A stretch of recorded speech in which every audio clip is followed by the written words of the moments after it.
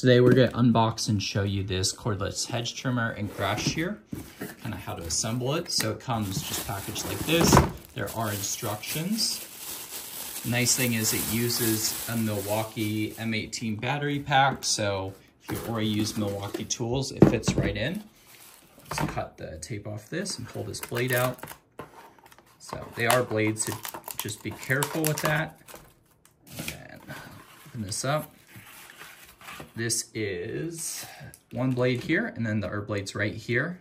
And I'll leave this in the protective cover so I don't cut myself, but to remove it, you just pull down on these tabs and it pops right off.